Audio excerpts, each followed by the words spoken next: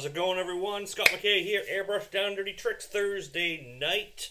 Let's see who we got in here. Saw you guys jumping in. Awesome, thanks for coming in early.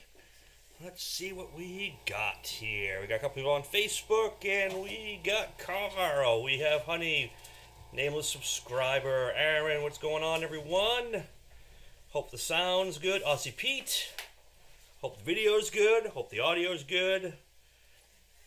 I spent today doing some adjustings and adjusting the mics, and me and Kaylee did a little bit of EQ adjusting, which I know nothing about, but she knows a little bit, enough to be dangerous, so let me know how it sounds. I was able to shut the AC off because we're not 90 degrees today. Outside, we're actually about, I think we're in the mid-70s right now, so it's all good. Nice and cool. Nice and cool, exactly. So let's see, everything's good. Everything's good. And all right.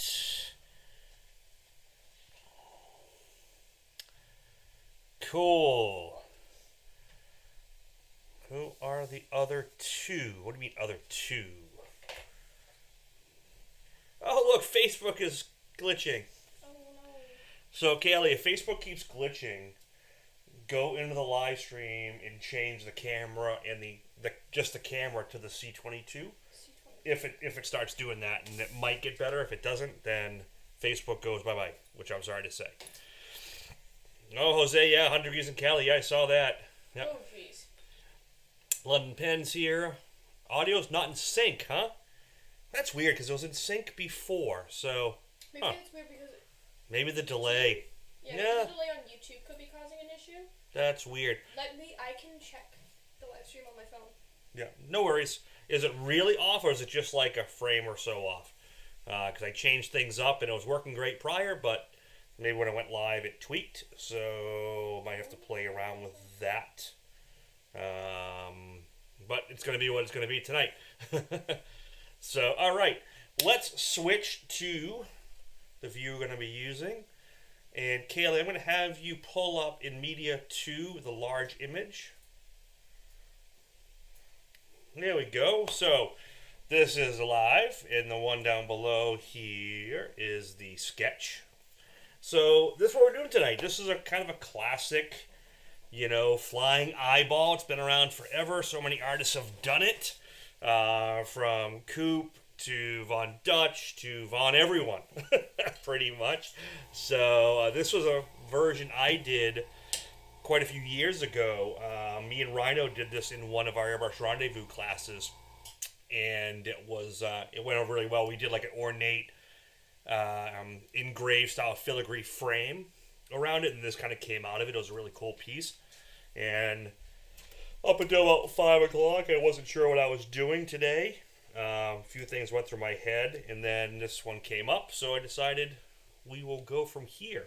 So this is one of my drawings. This isn't like a clip art piece, but feel free. I didn't make a vector of this. This is going to be a hand-drawn piece and a hand-done piece. I might make a vector available to it down the road. It's just not one I designed today for it, but maybe I'll put it up after the fact, because I'm recording this, and I'll probably edit this down to a how-to later on that's not as live feedy.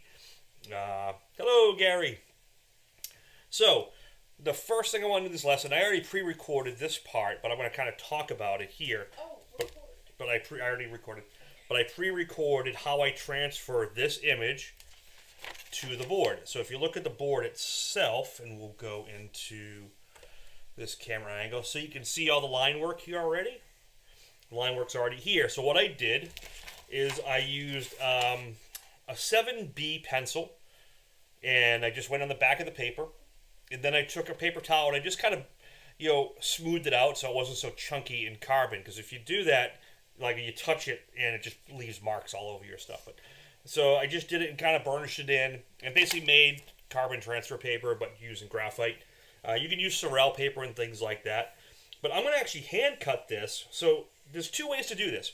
You could sheet this with transfer tape, you know, and then transfer the image on the transfer tape and cut it.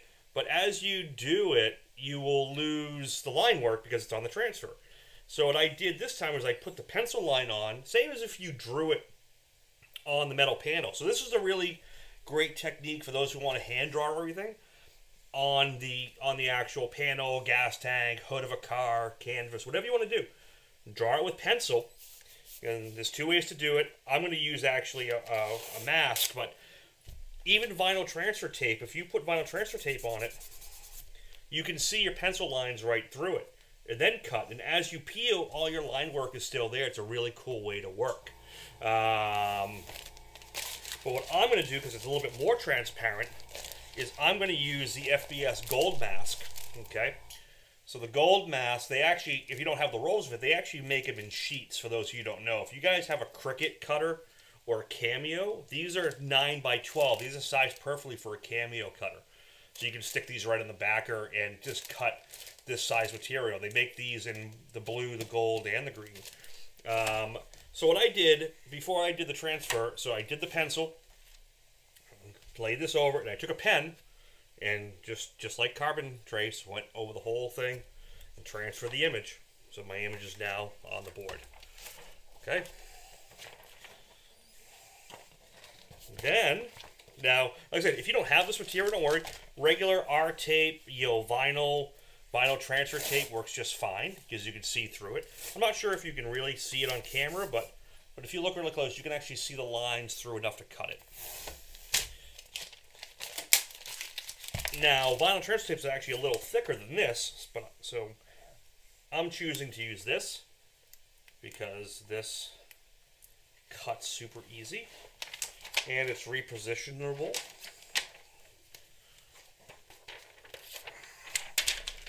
So I'm used to handling this stuff, so I'm just going to stick it right on.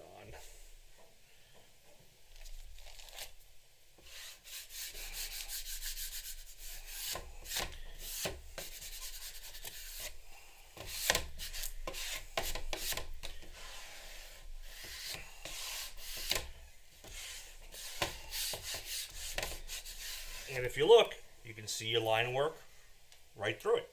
And so it's cool because as you cut, as I do all my cuts, I'm not going to lose and peel something out. I'm not going to lose it. Where if I drew on top of this, as I pulled away, I'd lose my line work. Is there an X-Acto knife there? The one thing an artist will always look for in the studio is an X-Acto knife. I had it, I've used it all day, and now when it's time to paint, I don't have it. It's got a red wrap around it. Red, okay, look for red. Silver X-Acto blade, and red wrap.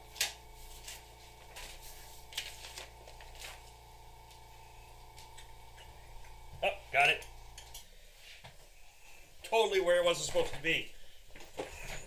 Man, I can't believe the audio's off. That stinks. Yeah. It's really hard to tell. It's off in the camera, but it wasn't off on the audio. Like when we tested it, it was perfect. We were watching ourselves, it was right. I am going to take 2 seconds and I am going to fix this.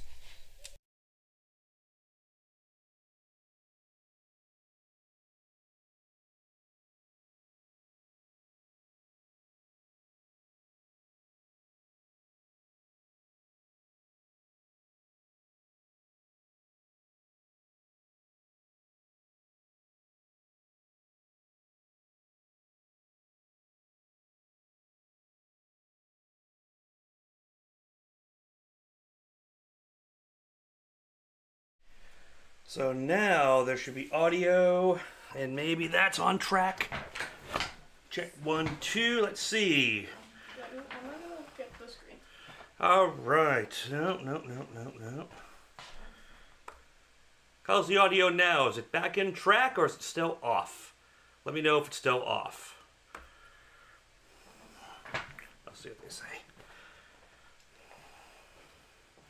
This is giving me fits, grr. Yeah, I just moved the source around.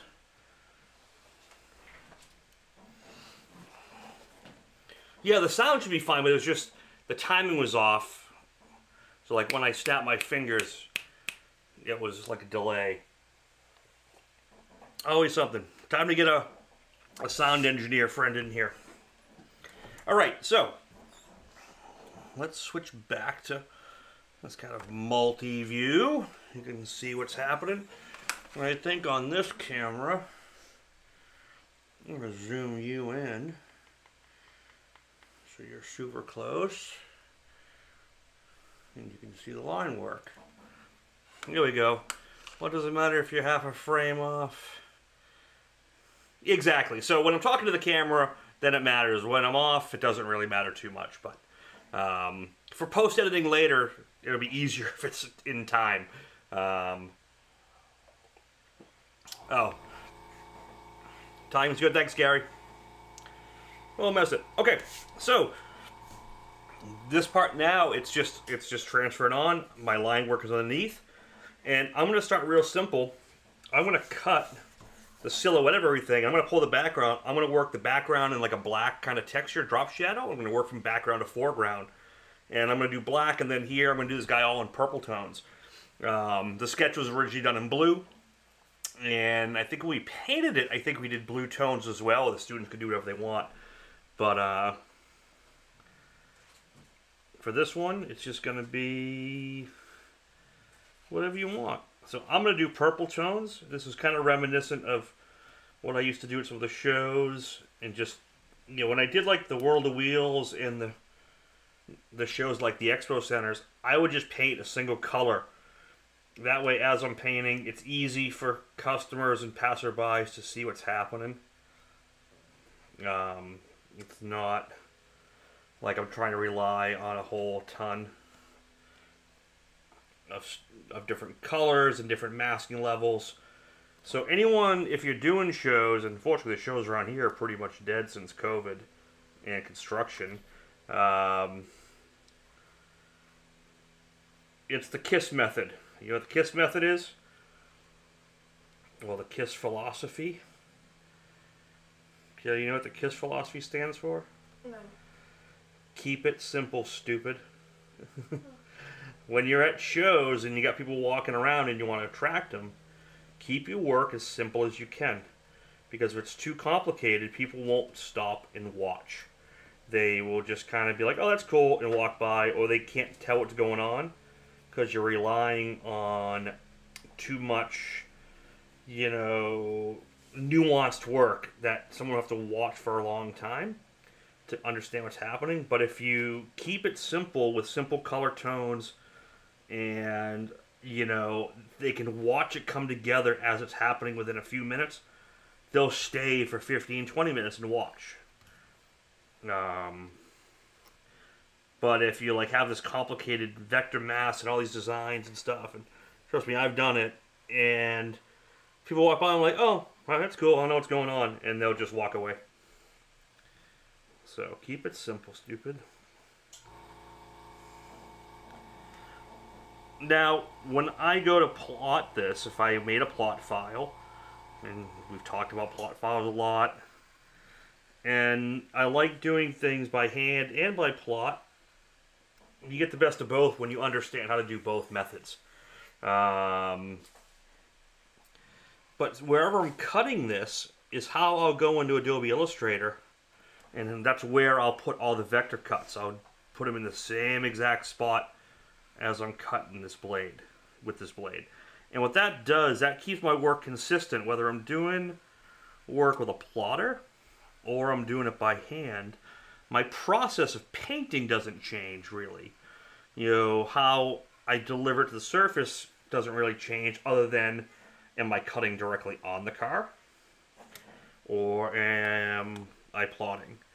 So here's the real difference. So I don't like cutting directly on the surface of a car anymore, because I understand I use a plotter. Because every time I'm making one of these cuts, I don't care how good I am with the blade, I am cutting into the substrate. I am cutting into the base coat of the car, ever so slightly. And those cuts can, if you're not really soft with a blade, they can come back and bite you in the butt much later on. Because if you are too heavy-handed with a blade, you will cut through the base coat into the primer, and if you're really heavy, you will cut all the way down to the bare metal. And if you do that, you could be having problems months down the road or even years down the road where that cut could swell and expand when the car sits out in the hot sun, and that clear coat could shrink into it, or it could actually split from it. So this is why I started integrating the plotter. Initially was two reasons. A, it avoids me cutting on the car, because if you notice, I'm doing one cut. If I do one cut and go, oh, I didn't do it right, and I cut again, when you have one cut, the paint left and right of it fills in left and right of it. You don't see the cut line. But if you do it twice, if I cut once and then again, I guarantee you I'm going to see that cut even after clear coat. So it's very important when you do cutting technique style, make sure your cuts are singular and clean. Okay? Even when I did the inking, so when I took this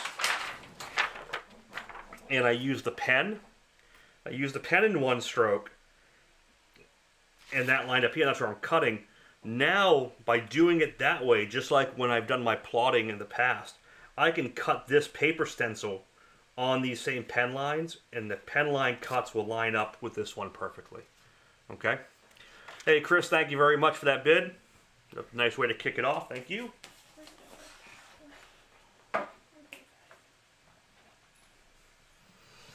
And get this thing rolling.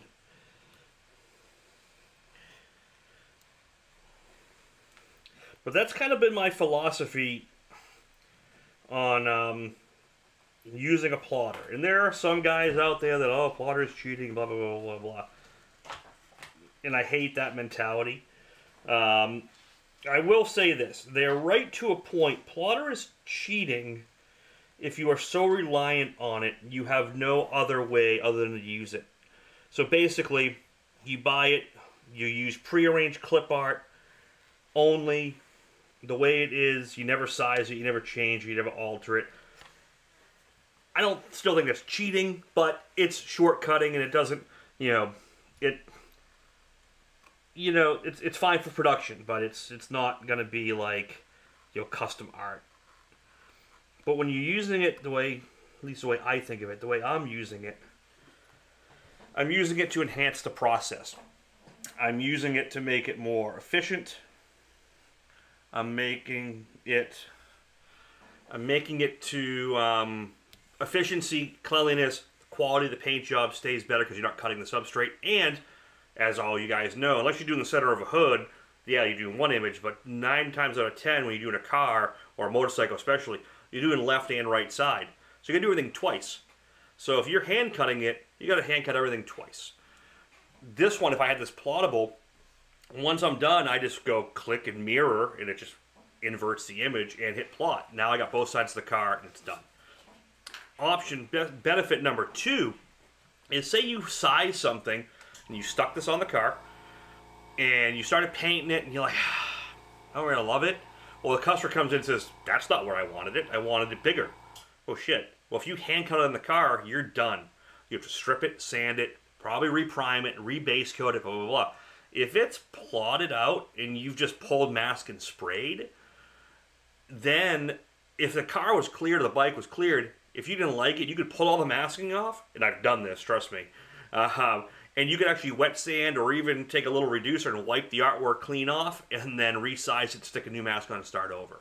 So there's a lot of benefits to using it for production. So just things to keep in mind. This way I'm doing it by hand, but you can see the difference of if I did it by plot, the method wouldn't change at all.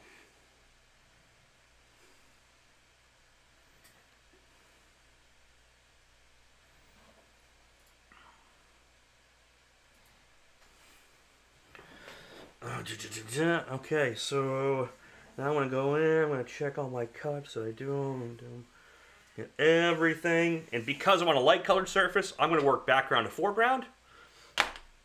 And I'm going to pull this off. And that didn't take long. How long did that take? 20 minutes with all my yammering and talking about microphones and crap. Let's see who we got on. Facebook. I haven't checked in. We got Brian, what's going on? Roland, Jose, James Ray, sounds perfect. Jeff, thank you. Kevin McCauley, how you doing, Kevin? Good to hear you. We'll see you there. Give Esther my love. Jeff Cronin, how you doing, buddy? George Zamakis, how you doing? Some high school friends, grade school friends. Derek Coleman. Christine McKay, my cousin, how you doing? Give Roger my love. Hope he's doing well. Good, good, good. On Faith on YouTube, we got Michelle. Hi, Michelle. We got Carl. We got Jeff. How's it going, Jeff?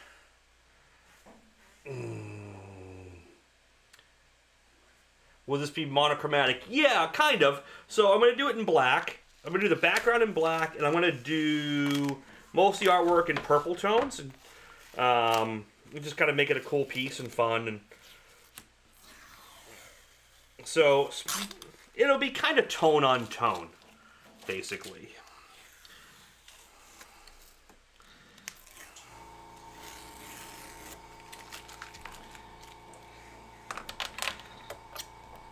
But so like at this point, this method from here on out would be no different if I used a plot file or this method. It's the same exact thing.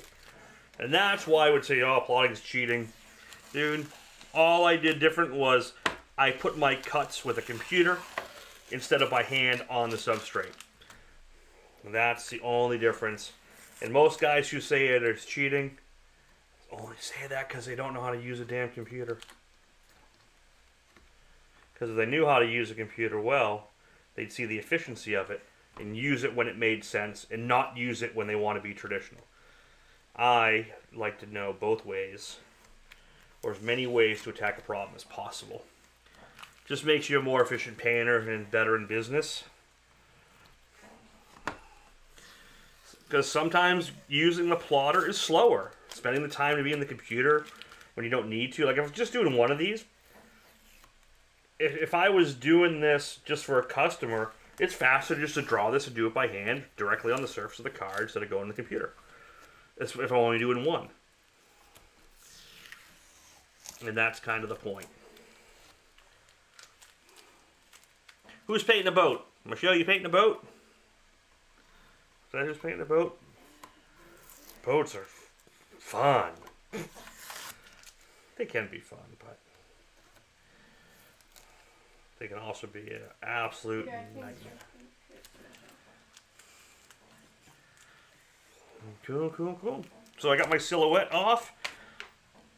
Background. We can do a Gerald Mendez.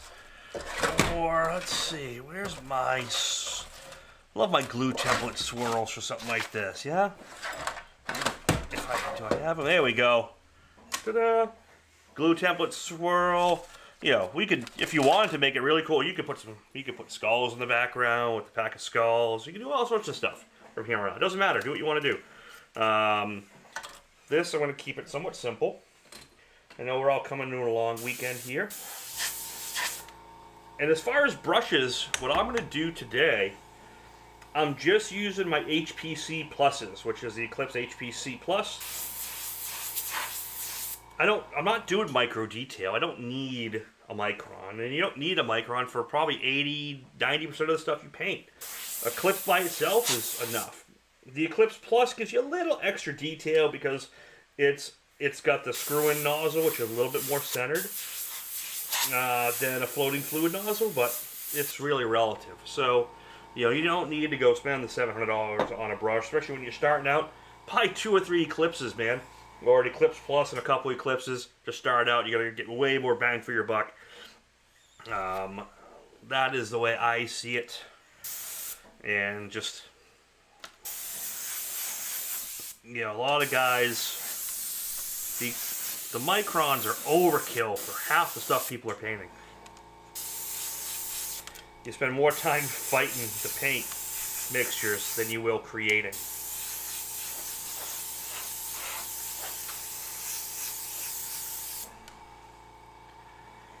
Now, like, technically, I don't know who the first person to do the flying eyeball was. I know some people have said it was Von Dutch. I know some people said it was some other guys, and you know, Coop and other painters. It was probably a mix of a whole bunch of different people doing it. It's just like the first flame job, you know, on a bike. I've heard dozens of different people. They were the first, and they were the first, and the first. But this one, yeah, I'm sure everyone's got their own version. It's kind of like the Elvis motorcycle. I've been painting motorcycles for a long time, and I've probably heard at least 30 people tell me the story about the person they knew that found the bike in a barn, found it from someone, got it from someone else. When they looked under the gas cap or the seat or the whatever it was, said, you know, something to Elvis, blah, blah, blah, blah, blah. I've heard that story told 50 different ways. So, just like the first flame job and the first eyeball, I'm sure it's like that in some respects.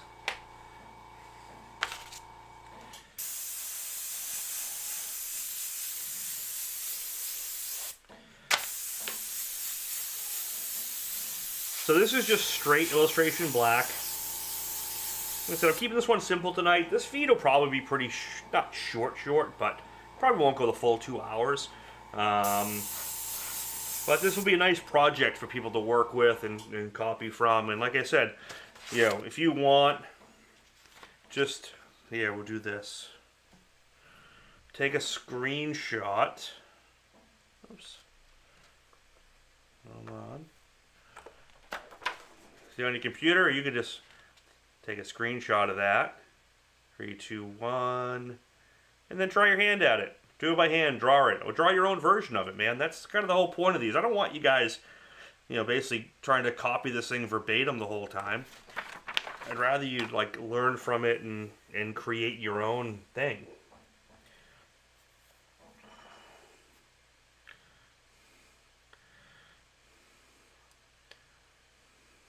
Yeah, man, HPC is awesome, man. They're a great brush. The HPC Plus is just killer.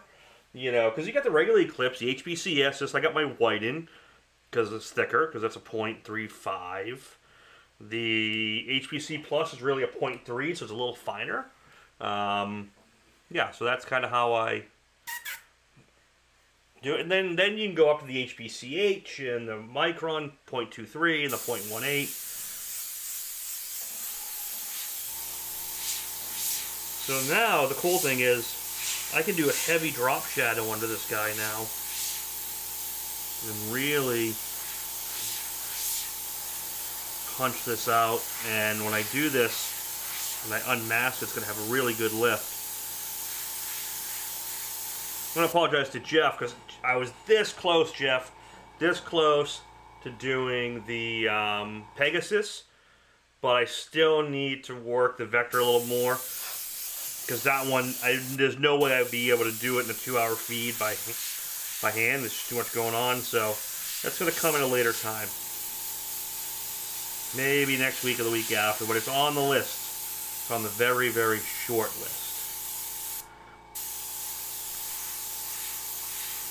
Now I'm going to make this tail drop shadow off, so it gives it more lift.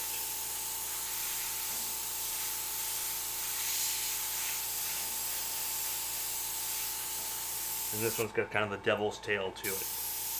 But see what I did? I came, the drop shadow was tight, and then I came away from it, and that creates more lift. So the light source is kind of out here, floating down, and it's going to create a nice amount of lift here.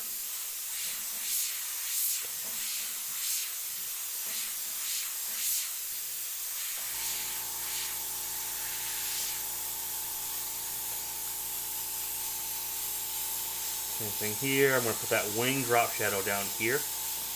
And this is just illustration black. I put maybe 10%, 40, 50 in it to make it a little bit more sticky for the metal panel, which does relinquish some of the erasability of it, but there's always a trade-off in paint. There's a trade-off in everything. And I might mist a little bit of the purple that I'm using in the main body on this, just to give it tone on tone. You know, I'd love to do more full color pieces, but just, you know, the goal of these live feeds is to really get to a completed painting or close to it within 2 hours. If I go too crazy on color, if I don't limit the palette, there's just no way to get it done. So I'm going to save those full color how-tos for more of the pre-recorded instructional, where I can like record and edit and speed up and, you know, do some you know, just editing. So for time, so you take a 6-hour painting and get it down to an 1.5-hour video. So best size needed for automotive, 3.5 or 5. So I like the 3.5 for majority of my work, for detail to like broad work. The 5, if you're using thicker paint, you can use a 5. Like if you're painting a bigger vehicle, I would go with a 5. But for the most part, I would not go to a 5. I use a 5 with my siphon feed brushes, the eclipses with the bottom. And that's usually when I'm doing murals and things like that. So when I'm doing a big truck, I'll probably go with 5. But for the most part, it's 3.5 or under. My mom is on Facebook. Just saw her. Welcome home, Mom. Glad you're back home. I have a bid on Facebook. We have a bid on Facebook. So there's a bid on 150 already on YouTube. Oh, Oh, Honey's just kind of. He just came in. Yep. I don't know whose was first, so. There was a 150 way earlier. It was. Yeah. There was 125 earlier. Oh, was it 125 earlier? Yeah. I don't know. I'm not keeping. Kaylee's job is to keep track.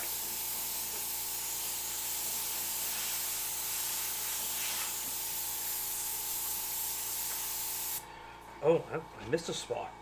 There's a little gap between the wings and this tail.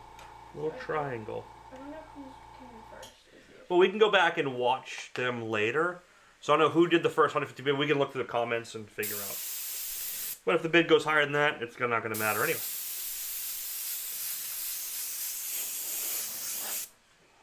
So this is what I mean. So remember I was talking earlier, if you're doing a show, I would probably not paint this at a show live this way, because everyone would walk by like, what the hell is that mess? And they'd keep walking. I would do this all freehand the whole time. That's how I would pursue it if I was live and in person. If you guys are here, you're most likely going to watch the whole feed. But if you're at a trade show doing this, you know, people at this stage, until you start unmasking into a freehand, they would just walk by. They're like, oh, that's a mess. I don't know what the hell that is. So that's just a good tip for anyone that's doing live performance. Keep it simple.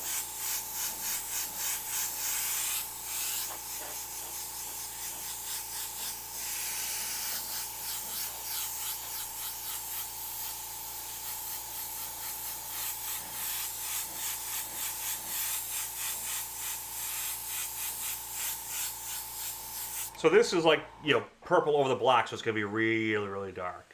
Are you asking about spraying clear or paint?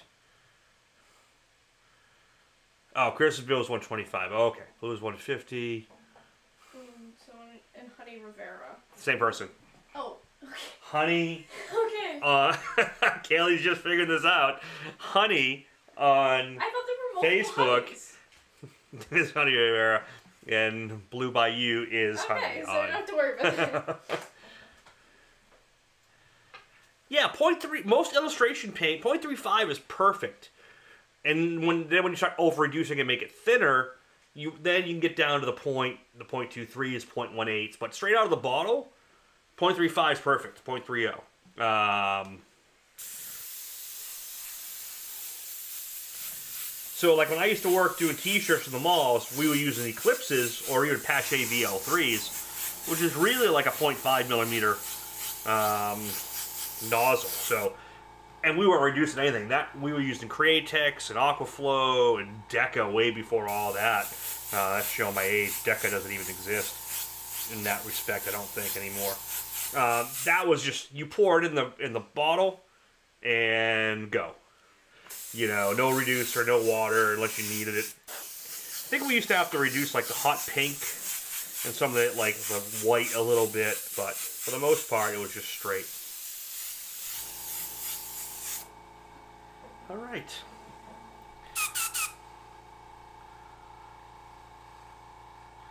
Yeah, the cup size, it depends. So, like, when I'm doing a car with real fire, you know, I'll definitely go with this airbrush and use the taller cup, use the custom series, versus the shorter cup, okay? It's just going to be that much, you know, less time I need to fill it, which is where these really came about, which was the customs, which I wish they'd bring more of these back, especially for murals.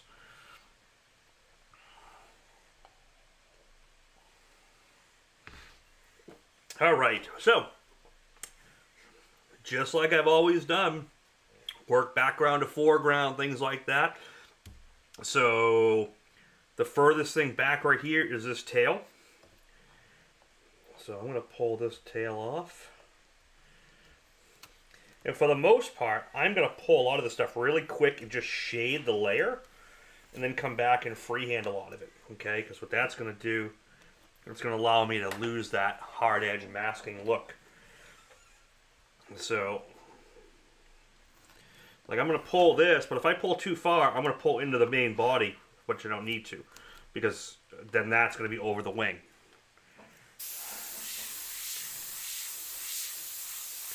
Oh, there's a little piece in here too.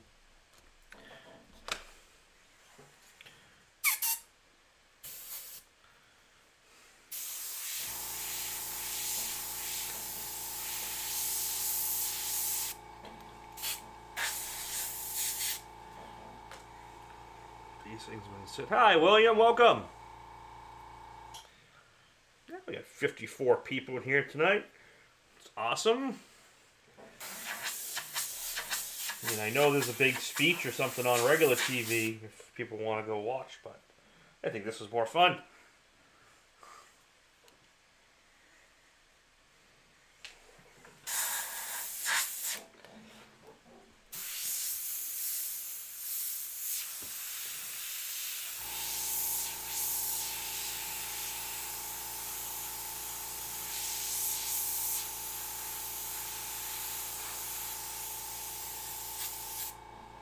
Okay, so there's that.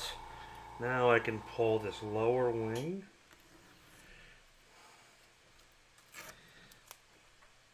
There's all sorts of levels in these wings. You could just pull the whole thing as a big silhouette. If you cut some of these wings back, you could pull just a little bit at a time and kind of shade as you go. I'm just going to really pull the whole thing and just use a loose template to do any of the wing separations. If you look, there's a bunch of lines here and stuff.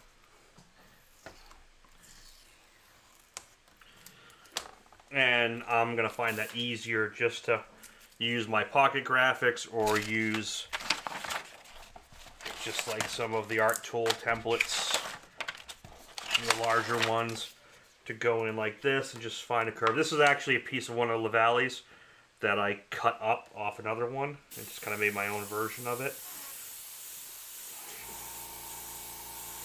So see, I can just go in and start to delineate those wings a little bit.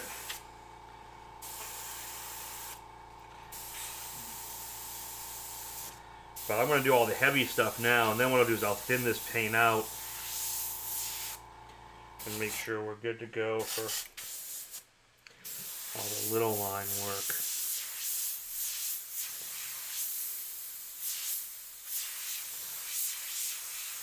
We'll do some erasing in these wings as well.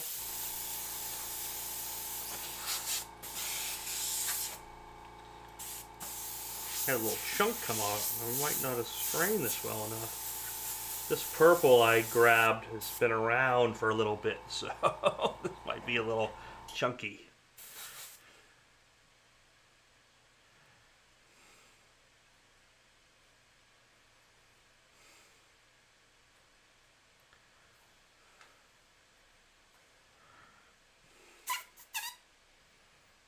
Hey, how's it going, Demetrius?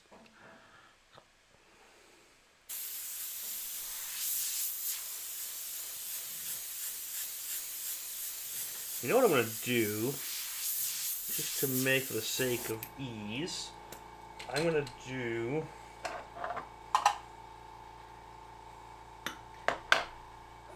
use my micron just for the fact of doing a really over-reduced version so I can shade faster. So I'm going to put reducer in first, which is always the key, and then we'll add the paint. And we'll see how that goes for some shading. This would be a good time for like a candy, using a candy purple as well. Yeah, so now, so this will be a thin paint. So after I do like the solid fill with the more unreduced purple, I can go in with this and do the little details like feathers and things like that. That's what this is for. Yeah, I wouldn't do that. Just because I don't have another HPC Plus up here. If I did, I would just go with that.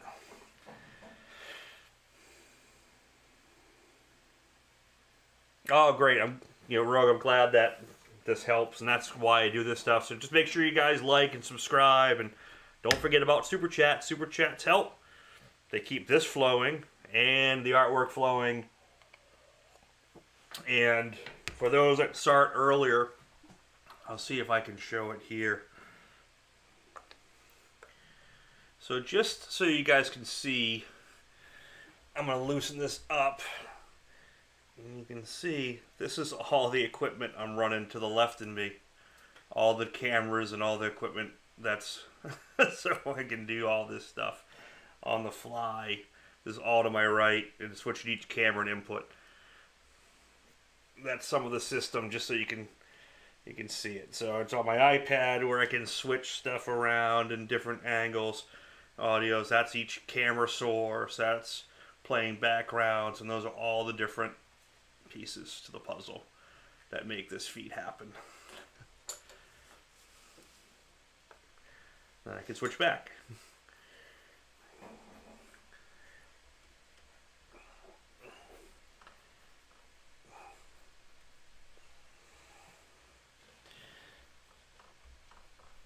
Difference between the old style micron and the new one's actually pretty easy.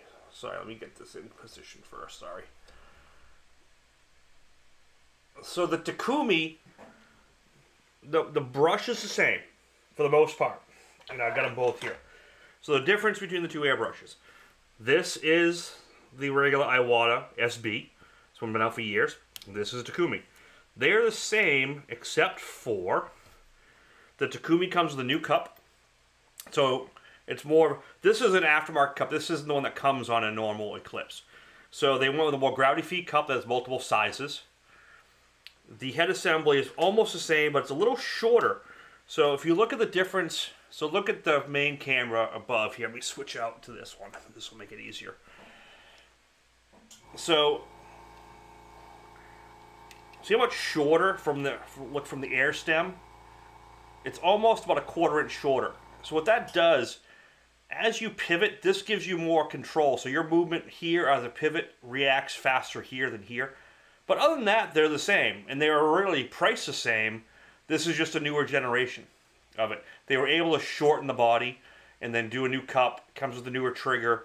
Slight differences the side. But mechanically wise, the spray coming out of the nozzle is identical. It's just the newer version. You know, it's like when a model year car, it's the same basic car, but they change the headlights and a few other little things and cosmetics. That's kind of the difference at this point.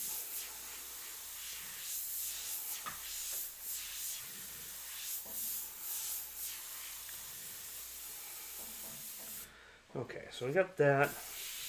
I'm going to come here.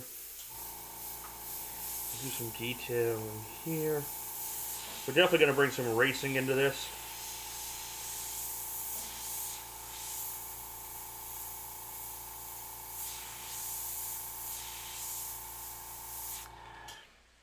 I'm doing my best to keep up on both feeds. someone from Canada in Facebook. Who's from Canada on Facebook? Tony. Tony? Tony from Where in Canada. Canada are you? I got some other family up in Canada, up in Nova Scotia, up in Grand River. That's Kevin McCauley and the crew up there. Where are you out of, Tony?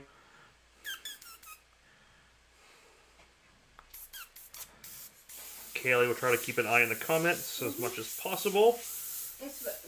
I'll keep an extra good eye on Facebook because Dad can't see Facebook. Yeah, I don't know why it's the way the phone app works. I think I need another iPad because I need more stuff. I need more screens in front of me. So the needles are different. They're just the needles really aren't different from here to here. They're just a little shorter, but they're pretty much the same. Oh, you're in Philly, man. Yeah. Shorter, but like the nozzle, the needle taper is all the same. Really just works a little better because, so if you think of from the fulcrum, from where it pivots to here, the shorter the distance from here to the nozzle, the closer the response is to the pivot. So it's like a short throw shifter. If I move a little bit, British Columbia. Okay. Oh, you saw it? Yeah, I just saw it. Yeah, because you made me. Oh, it fades. Yeah. That's so weird. It shows up for like a few seconds, then it fades, and you can't go look back at it. I can, but I have to scroll like this. It's stupid. That's stupid. And if I turn to portrait landscape mode, it doesn't. I can't see any of the comments. It's just stupid. Max Thrasher, what's going on, man? Appreciate your comments earlier, brother. Thank you for that. All right, so we got that. Okay, this wing up here is further in the background. Someone from Brunswick. Brunswick. New Brunswick? Ah, yeah. New Brunswick. Oh, I didn't even Thanks, Black Cat. Appreciate that. Yeah, I gotta go do another Canada class. I did a couple up in Laval, Quebec. I'd love to go do another one with Patrick and the crew up there. That was a blast. We had a really good time. And then I know I've talked with man, I'm brain fogging right now. With Maple Art Supply, Airbrush Supply. Love to come up and do something with her and the crew up there. So things will happen.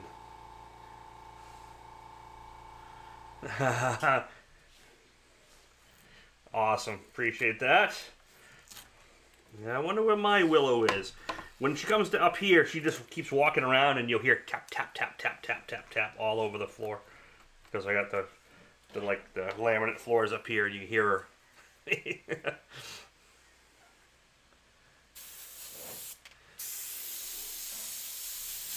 Like I said, I'm just removing the mask and just making sure I get enough delineation so I can go back in and spray everything later. I'm going to do the eyeball itself right now so you can see it. So I'm going to pull the pupil. What I'm going to do is I'm going to put the purple in there. And then I'm going back to my black. I want to make that really dark because it's the pupil.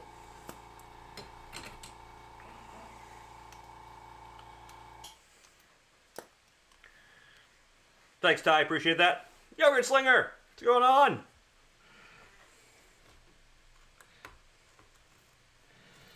Love having my Canadian friends and family in the house.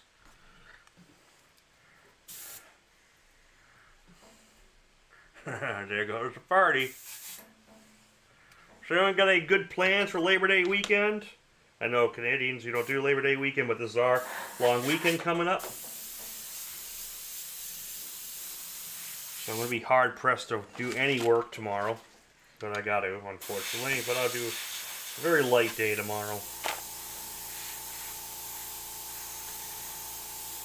So I'm just going to hit the iris and the pupil. And then we'll go in here. All my saved collections. Oh, that's horrible, man. Did they erase them or just block them?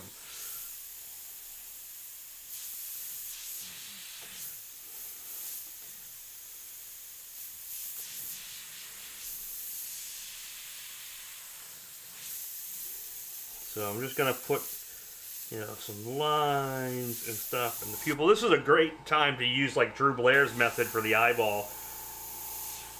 Spray a little here. Let's do a little. Where's the electric?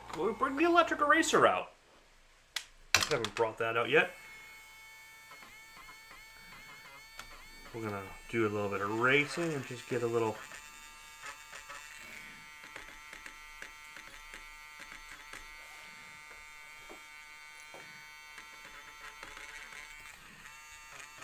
You don't have electric eraser. Blah blah blah blah blah blah blah. If you don't have electric eraser, stick erasers work great.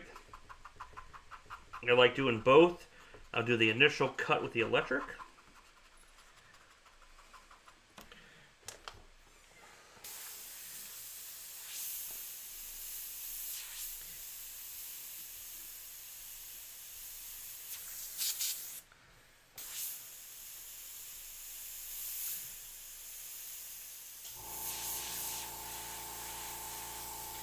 So we'll bring in some white highlights and stuff like that, but 40 years ago, Rick Griffin did the flying eyeball. They say, yeah. So, yeah, I'm not sure if he was actually the first, but as they say, it's good enough for me.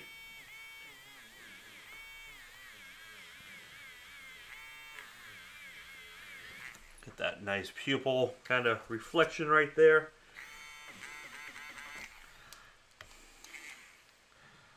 Waiting on new blackhead airbrushes. Waiting on new airbrushes. Lost mine in the move. Oh, that's horrible.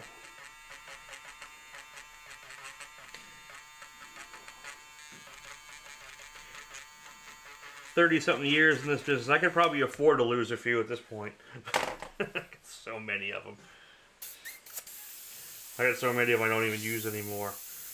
Just different types and variations and.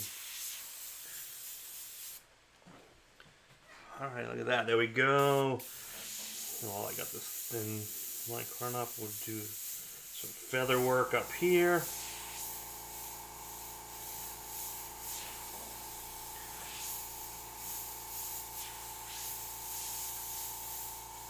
And what I'll probably do at the end is I'll add a little black into this and do some final carve detail.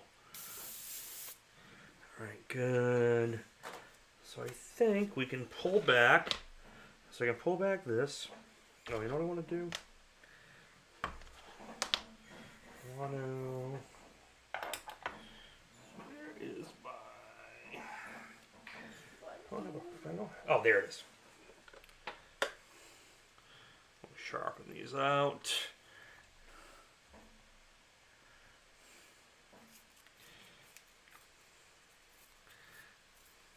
Yeah, so that's electric eraser. This is the Iwata one. Which came out, I don't know, about a year and a half ago or so, but prior to that we were using all different ones. Sakura makes a really nice one, Helix makes a nice one. There's quite a few on the market you can use. Or just stick erasers like this by Faber-Castell work perfect. So see what I did here? I'm going to soften all this erasing out. It's going to make that eye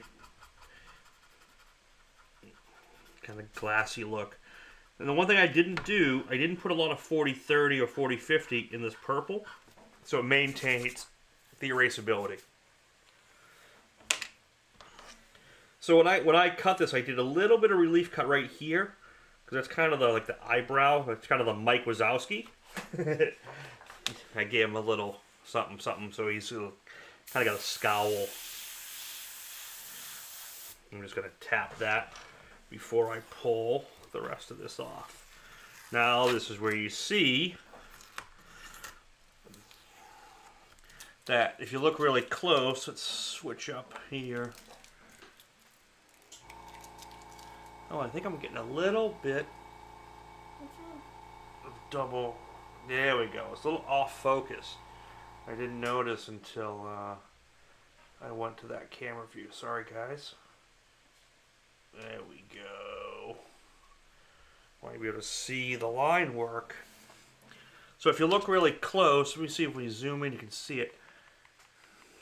Yeah, it's kind of hard, but I can still see all the pencil lead work from earlier. 4050 gives, it actually tricks it into being more of a polyurethane than an acrylic. And it makes it much stickier and tackier. So it gives it more of an automotive feel for sure. So it's funny, on my screen, I'm not sure, it looks kind of blue on my YouTube, but it's much more, oh, it's only when I zoom in. Yeah, when you zoom in, it does that. I thought it was my Wi-Fi.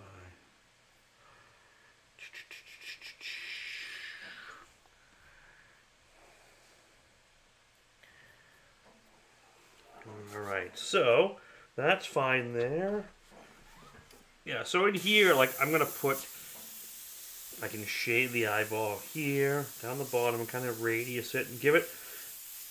What I liked about doing the flying eyeball project when me and Rhino did it, it solves a couple things. It's basically like doing the old school ball tutorial, like how to shade a ball, a sphere, to make it look round, but also have a cool project when it's done.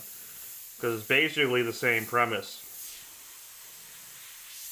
But I'm going to put some little veins, little freehand veins coming through here.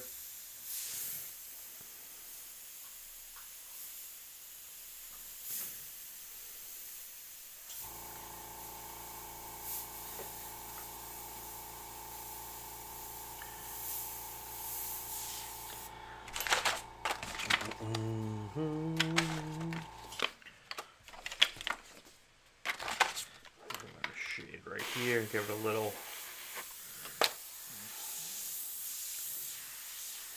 curl over. I got a little mistake there. See how I made that like a super sharp line? No need to panic. Erasing, just and it's gone. See that? Nice and easy. Hey James, no problem, man. There's that. I might have got the issue on YouTube fixed. Yeah. Sometimes using like Microsoft Edge and some of the, and even I forget what the old before Edge was called. Yeah, it got glitchy, but the using Chrome should be good for you.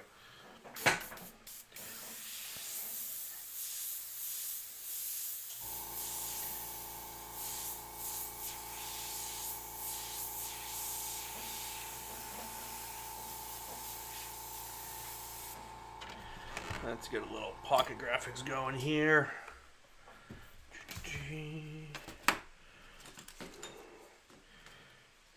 I'm going to do a little just hard line shading, like it's coming off the wing. And this one here is coming up.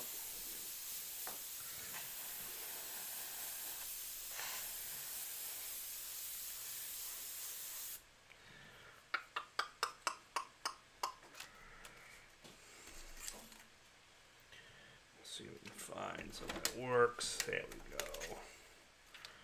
Good. Okay. Chrome is better. Yeah, Google Chrome's better, especially when you're trying to do YouTube work and YouTube video streaming, because Google is Google Chrome and YouTube is Google. They talk to each other much better, especially when you're trying to stream. Oh, Internet Explorer. Yep. So yeah, you should have a better time because your logins are all the same and they're all synced up together. So. I definitely have better luck when I'm using Google Chrome. I use Google Chrome pretty much my main browser anyway. And I'm on a Mac for the most part. I'm on a PC for certain things, but for the most part I'm on a Mac. And Google Chrome just works the best. Like I hate Safari on Apple, and I can't stand Microsoft Edge or Internet Explorer anymore.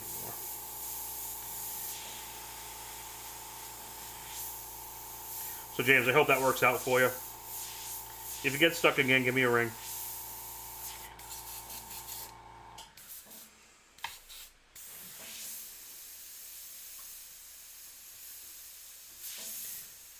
Someone asked, or Tony asked, did you finish the Predator?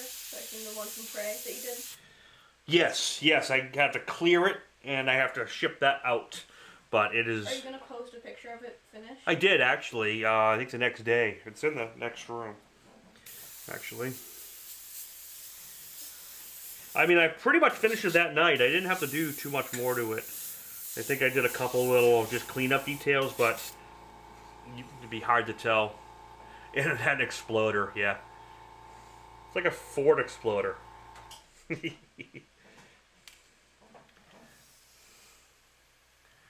So right now we do a current bid on this, 150? Yeah. Yeah, 150 is where we're at.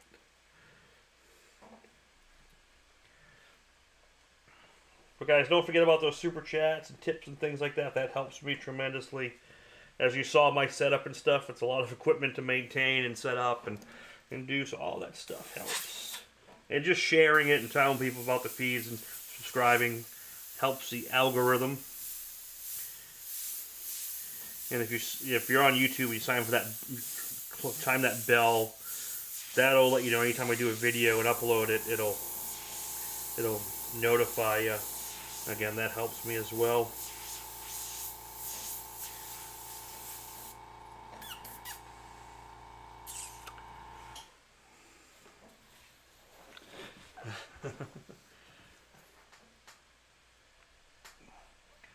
Yeah, so the feed should look super crisp and clean. It looks good on my side.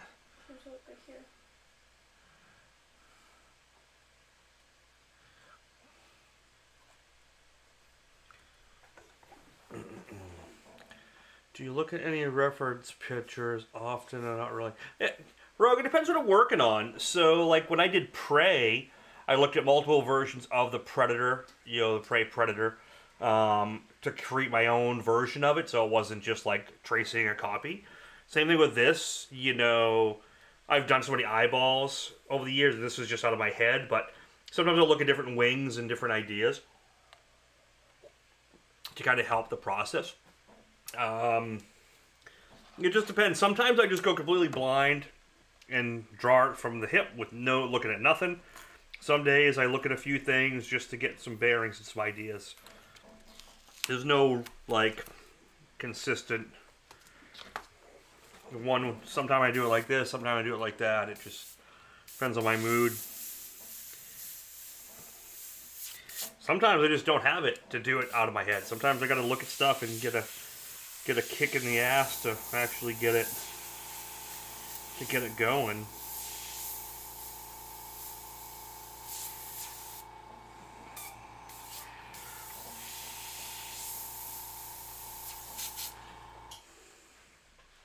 Yeah, there's no, like, I say this with air pressure, I say this with paint reduction, I say this with anything. There is no one single answer to doing everything. Okay, there's different approaches for different freehand. I'm sometimes doing it hand drawn, I'm sometimes cutting it by hand. Sometimes using high pressure, sometimes using low pressure. There are painters that paint a very specific way all the time. Photorealistic guys, fine artists, and things like that usually have a methodical way they approach their pieces the same way every time, with little deviation from that. But they've been doing it for so long, they figured out that system. So I kind of have a system for certain images. I always do it a certain way. But each week on this, I'm usually doing something different. And so the one technique's not always going to work. And my goal with these is to show you guys different approaches and different ways to do things. And maybe you'll mix them together from, like, oh, you might like the way I did the Prey one, then you like the way I did this, and you would like the way I did that.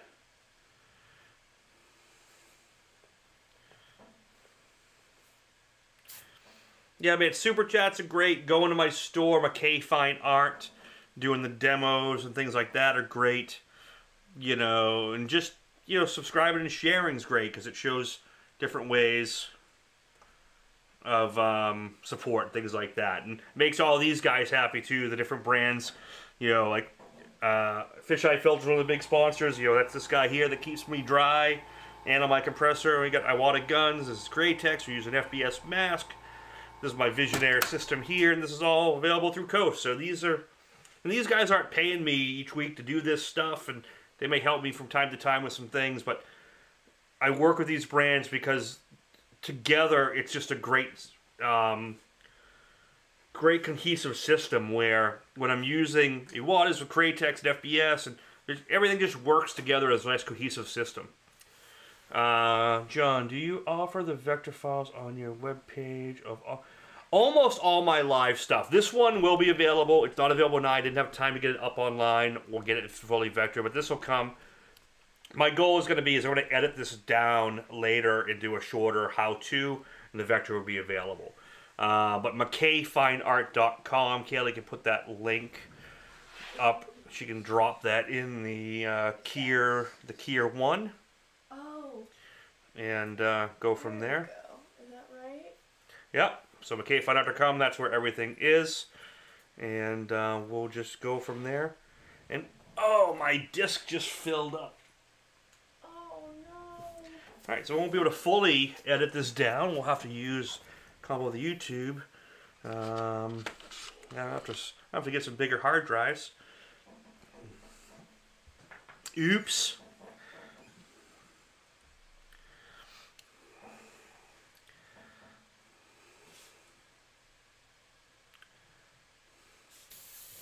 Thanks, Rogue. Yeah, that's my whole approach. It's just kind of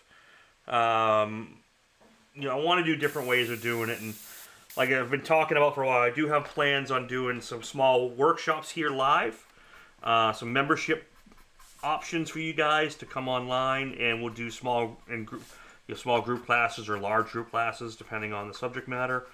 It's all coming. I just need to come up with a game plan for this winter, but that's all going to happen. The systems are in place. I just need to get it all worked out. So definitely, definitely keep an eye on stuff. Okay, so I got that. Let's do the main wing here. The main wing I'm going to take from the bottom. Yeah, I left last week's live feed on this hard drive, thinking I had enough. But it was like 700 gigs. And I put it down to like 300, and I figured I'd make this feed too, but I didn't. Bigger hard drives required. So yeah, just so you guys can understand the data load that this takes, when last week's live feed it records all the cameras at once, it was almost 1,000 gigabytes, almost a full terabyte for one episode of content. So it's just crazy. Airbrushing with this. So I am doing a bourbon by Metallica called Blackened. That's what I'm pairing with tonight's painting.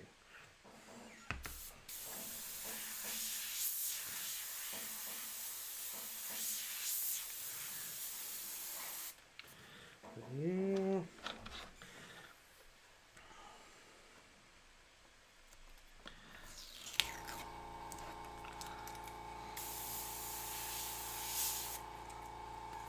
Let's just pull this whole darn wing off.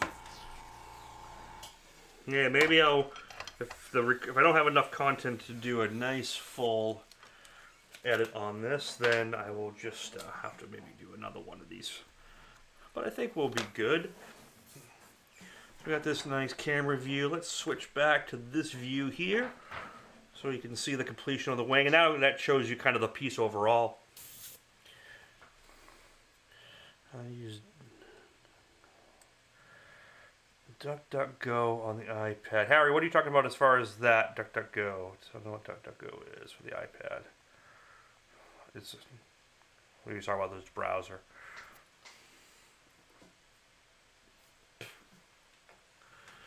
Cheers to you guys as well.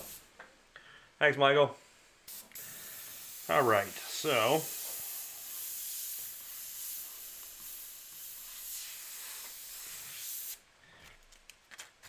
between Pocket Graphics and using a little bit of these, we'll delineate the wings. So you just go in here, little loose template here. One of the classics, the old Big Shield. This thing's been around since probably before I started painting, which is so useful. Just one template alone. Classics never die. Oh, didn't like that. Yeah, we'll erase that out. erasing for wings is probably one of the funnest things to do, because you can really get a lot of detail in a short amount of time.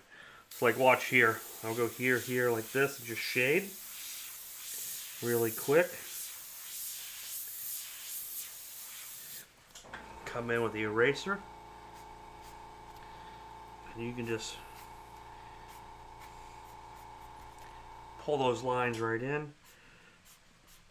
If you want, you could shade a little more. You could take a razor blade and you can cut little feathers in if you want. That's super easy, or just make this really sharp and do it. But if you put a lot of 40-50 in here, or use an automotive paint, like automotive urethanes, if you put it on too thick, you'll get a real scratchy look versus a very soft look.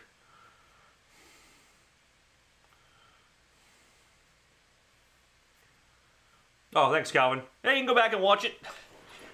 It'll be back up right after the live. It'll rebroadcast itself.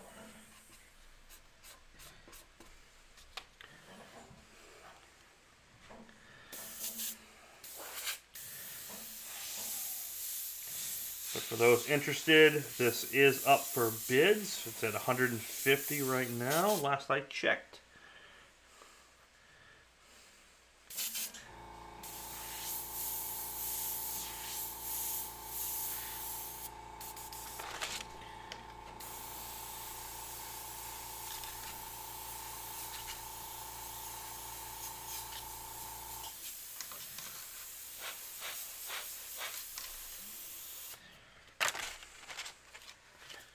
Cool, Michael. We got a lot of panels to finish polishing that guys have been waiting for. Appreciate your patience. It's been a very busy season. I think London Pen has been waiting the longest for his octopus piece. That's still... It's cleared. I just haven't had a chance to do the final polish on it and get things boxed up. And it has been a way busier summer than I anticipated.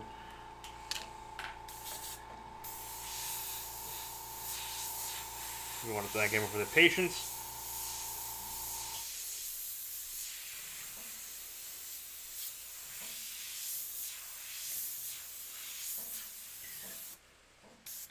I'm going to keep a lot more white up here. So what I'm going to do is I'm going to do the erasing, and then I'll come in with some white highlights.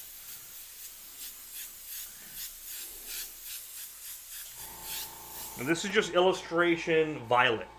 I didn't mention this earlier. So all I've used right now is Illustration Black and Illustration Violet. It's a really cool piece.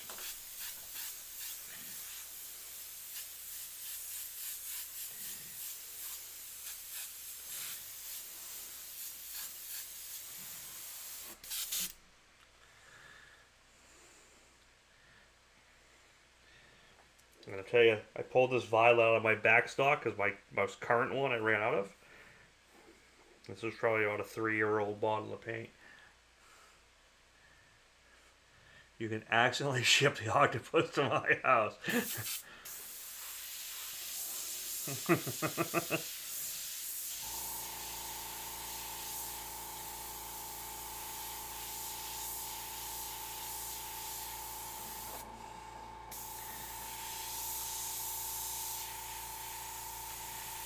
Yeah, there's so many pieces I wanted to get to this summer too, and just couldn't get to it. There were so many bikes, and some of the projects got just bigger than we thought they were going to get. And like that Trans Am that we're working on, that was, for me, that was, my head, I'll get that done in 2 days. That was a week. Probably like 5, it was like 6 days actually in that. Because there's some little cleanups and stuff that had to be done.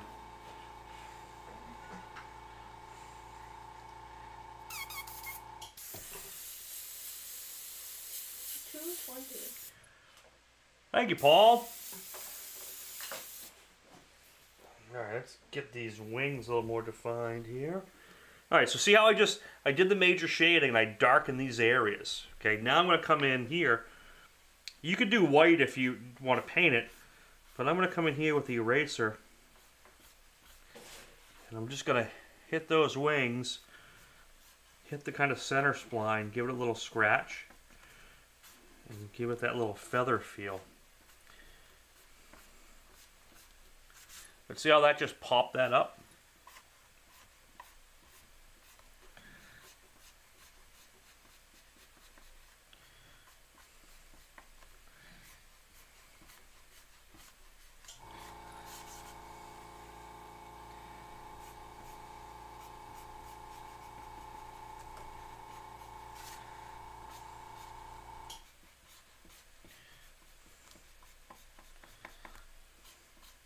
Yeah, I'll definitely get this up for Vector and make this, you know, fairly cheap download too, because it's only going to be a single.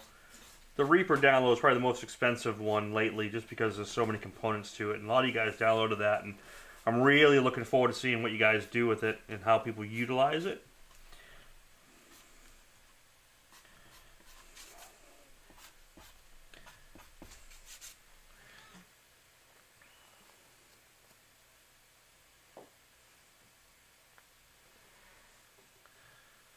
No, I don't really have... I used to have a DVD, which was Plotter Master, which covered a lot. But I think through most of my videos, if you go through, there's a lot of beginner stuff. And I'm going to be doing some Airbrush basics and some 101 training, you know, Airbrush 101 stuff and kind of crash course stuff in the near future from videos. So definitely keep an eye on that. And then when I do my workshop classes, I'm going to have some tiered system for beginner, intermediate. So there'll be different levels of stuff you want to do, so definitely keep an eye out for that. And that'll be, you know, there'll be a subscription basis model and then a download, individual download model. I really got to sit there and come up with the content of how I want to do it. So feel free to message me, Demetrius, on like what things you'd like to see as a beginner, like what you're having trouble with. That helps me develop the, you know, the content. So definitely don't be afraid to like say, hey, can you do this, or how about this, or because I might not think it's important to, because I'll overlook it, but if something people need, I'll be happy to do it.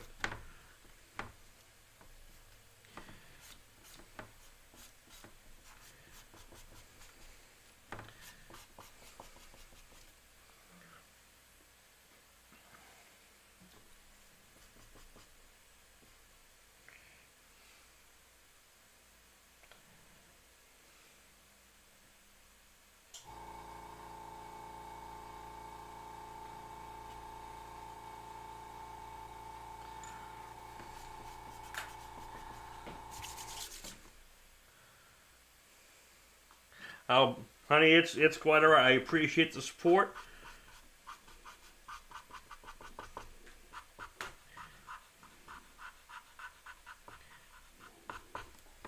You've probably done more super chats than anyone else, or you're right up there, and more support. So always, that's why you're knowing your limits. Yeah, you got to know your limits. There's only so far you can go. Plus, don't worry, we got other stuff coming up. Even a basic cleaning. Yeah, I did a couple maintenance ones. If you go back through my videos, Rogue, there's some maintenance ones in there. A couple of them actually.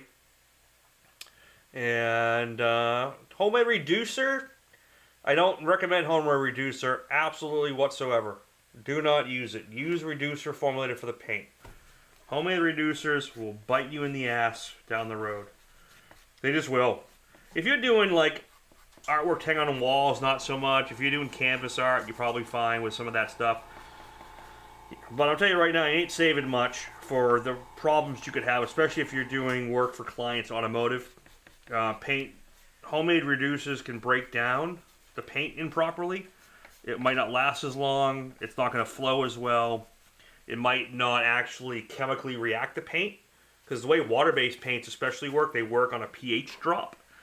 So if the water is too hard or too acidic or too based, the paint won't actually cure properly. It'll rubberize and skin over. And then other issues will happen that people complain about, and I see all the time. So I do not recommend a homemade reducer. Use something that's made for the paint. Like I said, you're saving pennies for the potential risk of dollar failures. It's not worth it. I've been doing this since I was 15 for 30-something years. And the only homemade in a pinch I will recommend you do. You run out of reducer, you're on a job site, you can't get anything that'll work, don't go use tap water. Go to CVS, go to grocery store, get some distilled water. Distilled water you can work with and get by if you need to in a pinch, but don't make it a rule. That's what I really have to say about that, because I've seen just so many problems with it. I understand the chemistry behind the paint. It's just not something you want to do. Homemade cleaners, on the other hand, that's fine. I don't buy like airbrush cleaner and stuff. For water-based, for urethane automotive, I just use straight lacquer thinner or acetone. For Createx and water-based, I rinse my airbrush with, I'll show you. I use a squirt bottle of just straight water to flush out all the bulk paint. And then I have a 70% isopropyl alcohol mix. And sometimes I reduce that with a little water. That's for the final clean. And then I take it apart and go there. But that's it. So save the money on the cleaner. Make some cleaner that you can just use. But spend the money on the right reducer. It's going to be more value in the long run. I know it seems expensive, but all these homemade recipes I've seen guys do, by the time you're done buying all the stuff and mixing it, and you're not saving that much, and like I said, you are having a big risk of a problem.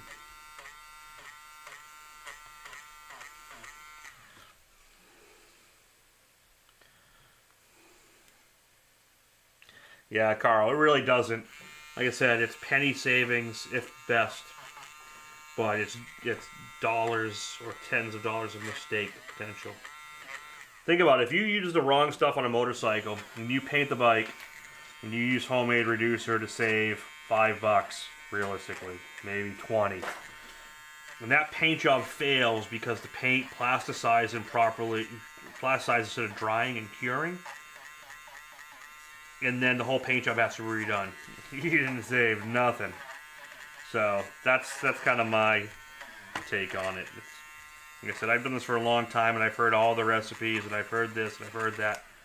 And yeah, so instead of buying one bottle of something, you'll go to 3 stores and get water and glycerin and this and that and this, and play chemist. And I'm not saying you, just in general, I hear these guys online doing it. Just buy the right stuff, and you'll have no problems. And if you do have a problem with the paint, you'll know it's the paint and not some concoction you're using. Like if you call Createx or whatever paint company you use and say, hey, I'm having a problem with the paint, and the first thing they say, oh, what are you using a reducer? You're reducing with home. They're like, sorry, can't help you. But if you're using the right stuff and there's a problem, they'll help you. Is that Gerald? Is that Gerald? Mr. Mendez is in the house. How's it going, sir? Gerald shut up because he knew there was no green tonight. Damn, I'm going to have to put some green in here. No green tonight. Gerald, good to see you, buddy. How you doing? Thanks for popping in. 9:30. Alright, so yeah, I've been using this purple the whole time. What I'm going to do now is the same purple that's in the brush. I'm just going to take a little bit of black. Just drop that in there. I'm going to make this darker.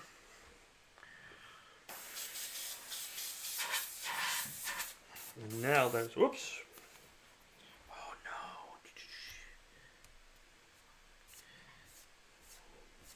No problem. I can black that out.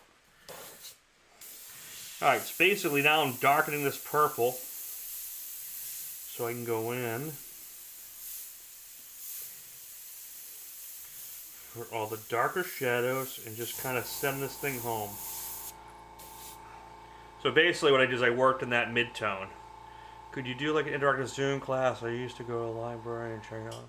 Yeah, so John, that's the plan for the small group and individual classes, to have a live Zoom class where you can see me and the canvas, and if we're doing tech work, you can see the computer screen. And then on your side, I can either see you, or depending how you paint the camera, I can see the work you're working on and work you through it. So that's coming. That's going to be part of a membership-based program that I'm working on. So definitely subscribe and message me and keep in touch, and we'll let you know when that all happens. Because that is going to be the plan, is to pretty much do like one-on-one, or like, you know, 5 or 6 people in a Zoom class, which I think will be really fun and really informative for everyone. I've reached out to a few people already to kind of help me with the beta version of it, so feel free to message me if you want to kind of work on that. And you know, there might be a little hiccups and growing pains, so that's kind of part of it.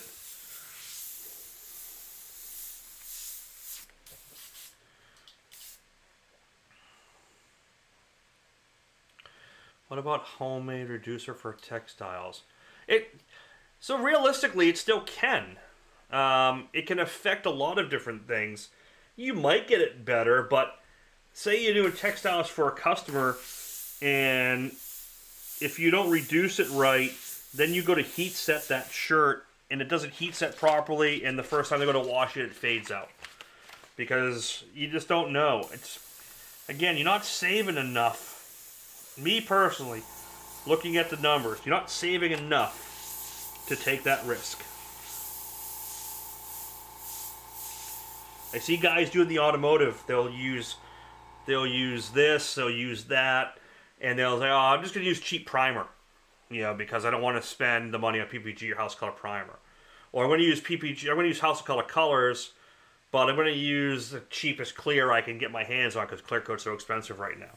Well, that's fine, but if there's a problem, the paint companies can't help you because they don't know if that reacted funny with this stuff, which it can. Or it could just be not optimal.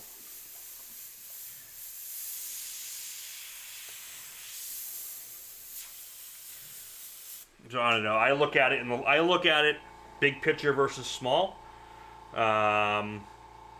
You know, that whole penny wise, pound foolish. You might save a couple pennies in the short run, but the long run, you really don't save much. Because one problem, one paint failure because of a bum mixture, that bum cocktail mixture, will lose you enough money to negate any savings you might have saved.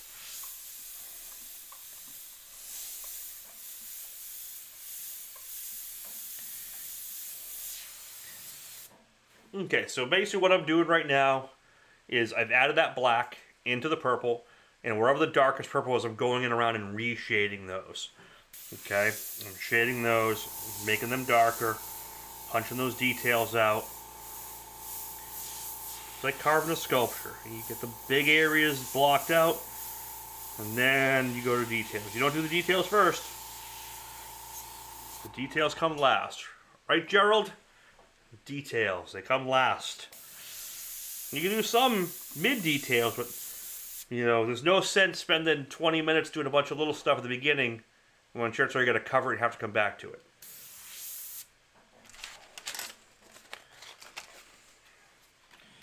Yeah, if you're doing it for a business, like Carl said, it's not worth the risk. Because if you're doing it as a business, if something fails and you used all the proper chemicals, all the right compatible material, you can go to the paint manufacturer and say, "Hey, help me, fix it." Or in some cases, pay me to fix it. And that's happened. I've had it happen. There have been legit paint failures. It does happen. Rogue, loose to tight, exactly.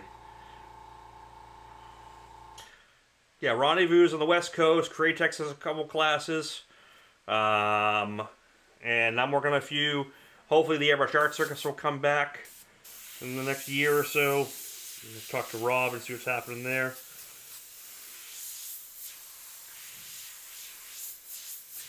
And I haven't even used white yet. I'm going to make this back wing a lot darker so it pushes back. And the inside of this wing darker. Now it's just added a few drops. The magic is in the details. Exactly, man.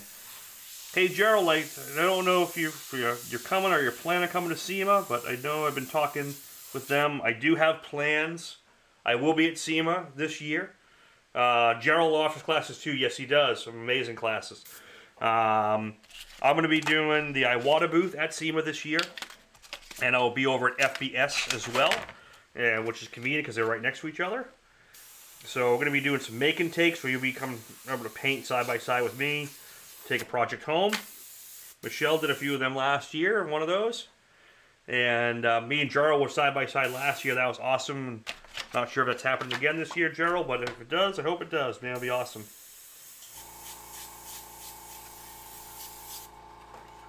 It's always great to work with Gerald. And I know this year, too, Dennis Mathewson's going to be in the area. He's coming to Vegas during SEMA for some other stuff, so he's going to be there.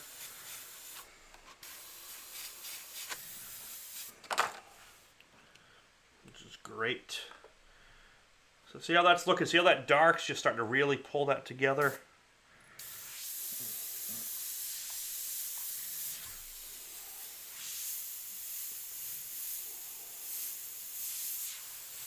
Right now the current high bid on this, I think, is 220. 250. Oh, is it 250? I didn't hear that. Oh, no, 275. Paul. Really? It was like right after another. It was 220 Paul, 250 Blue, 275 Paul. Awesome. Thank you, Paul. Thank you guys. Sorry, Kelly didn't tell me. I thought I did. No, she didn't. Robin Shop. Hey, Robin, how you doing? Another amazing, talented artist and creative. Works on some amazing films and clothes and fabrics and textiles. Awesome. Thanks for popping in and checking out the feed. Terrence, how's it going, my friend? Terrence Phillips. He is another artist that's killing it in custom bike and bagger world. Terrence is one of my biggest supporters as well.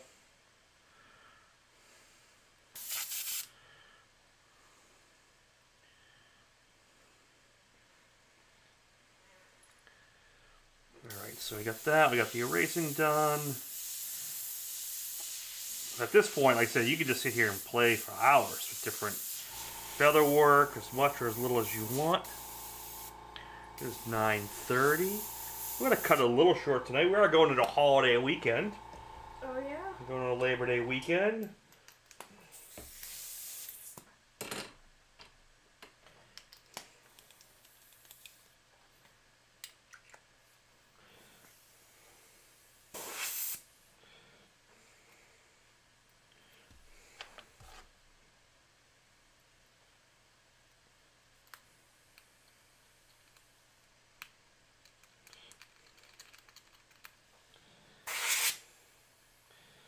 Let's see if this airbrush is working better.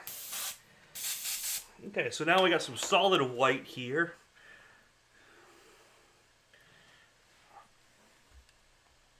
Mike Benner's in the house. How's it going, my friend? A few people over on Facebook. I can't even say go over to YouTube now because I got the high quality feed running on both. Which, that's nice to do. Okay, so the white, you can use this very sparingly. Let's put the bright white right there. Now, in this case, I'm not worried about blue shift because this is all done in cool tones anyway. I want to give a little reflection. Yeah, a little reflection across that eye. And I'm going to paint just on the stencil here. Watch this really close.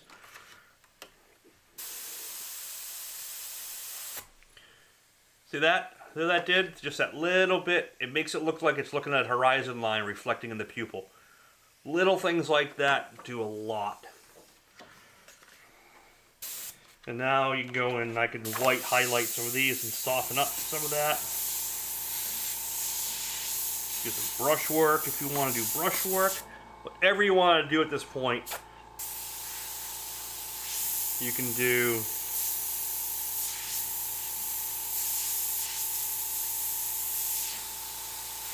Okay, I'm going to give us a little texture to the eye up here.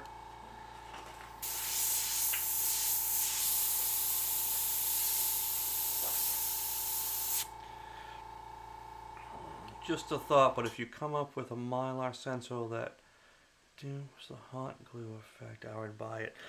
Yeah, man, this, you know, I've thought about doing these. I might even just do a tutorial on how I made these, too. But yeah, I have started messing with some hard stencils. I think for Pocket Graphics 2 and some other ones I'm going to do this style. But Gerald has some that are similar, so I haven't really messed with them.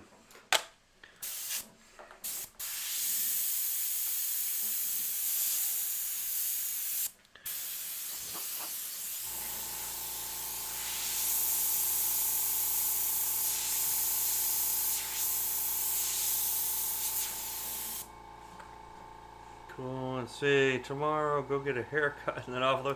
Yeah, man, I need to get this mop cut. I was definitely gonna, and I didn't do it. Thanks, honey, I appreciate it.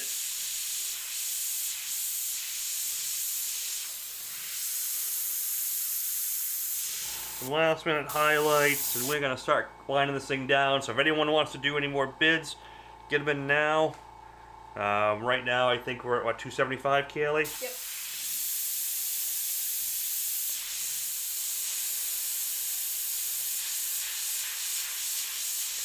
So this one's just using straight illustration white out of any clips.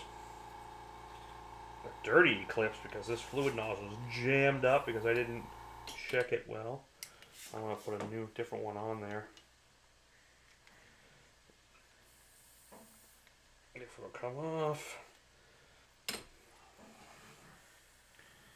Let's see here, a little adjustment. Nope.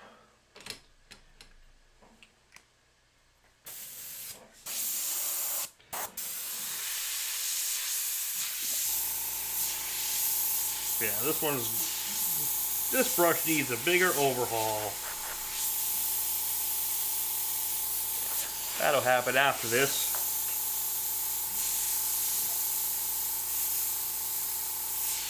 Definitely need some ultrasonic time.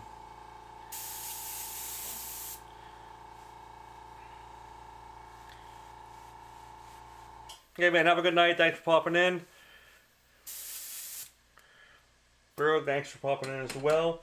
Let's start counting this thing down and getting this thing done. And everyone can go have an amazing weekend, and hope you guys can take some time with family and friends. Stay safe and happy. Let me get to I'll zoom back in on this and you can see what's happening. And that's pretty much it. So, final bid right now is $275. If anyone wants to get in right now, now's the time. If not, it is going to be going once, twice,